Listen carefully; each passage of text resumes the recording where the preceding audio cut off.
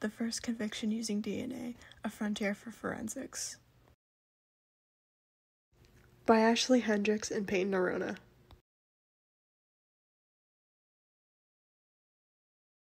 In the early 1900s, it was incredibly difficult to convict criminals. The only source of locating an offender was based on shoe prints that many people shared, fingerprints that were only eligible if previously documented, or proof of injury, which would often create a large pool of suspects, making it almost completely useless.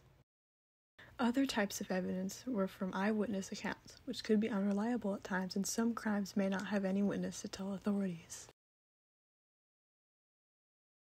1980s, United States. Crime was at an all-time high, and trouble may have lurked around at any corner. Society needed a safer and more reliable way to convict criminals.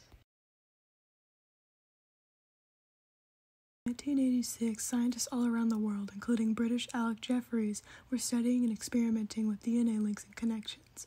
Meanwhile, in the U.S., scientists Michael Baird and David Haussman worked together on the process of identifying an individual based on their DNA hereditary genes. After finding that they may have Tommy Lee Andrews was a criminal who was charged in 1986 for raping 2 young females. One of the women he assaulted in her own home, Karen Monroe, managed to survive and escape. Monroe immediately alerted police of the crime. Andrews is already a suspect for numerous crimes that had happened prior to the case of Monroe. He was taken into custody after being recognized by a couple who saw him through their window on the night of the offense. Blood from the crime scene was drawn and matched Andrews' semen, concluding that Andrews did in fact commit the crime. According to a 1988 article from the New York Times, experts testified that DNA tests provide the same certainty of identification as do fingerprints. A witness of the crime also confirmed that she recognized Andrews as the attacker, therefore further confirming that he was the felon, along with Monroe's first-hand account. This was reliable enough evidence to put Andrews behind bars. The case of Tommy Lee Andrews was the first to use DNA matching as evidence in the United States, motivating and influencing DNA study and research for the future. DNA is the hereditary material in most organisms and in people. Most cells in a human's body have the same DNA. This is why they can compare blood samples with semen in testing. They had used DNA fingerprinting, which according to the National Human Genome Institute is a laboratory technique used to determine the probable identity of a person based on the nucleotide sequences of certain regions of the human DNA that are unique to individuals. The nucleotides help identify if the individual's sample is the same as the sample found at the crime scene. Some people may think the use of DNA may not be very groundbreaking for forensics, as many forensic state labs don't have the necessary technology or resources to process any taken DNA. The majority of crime cases won't even have their DNA results back until 3 years later, but the majority of rape and murder incidents will always come back in the span of about 4 months.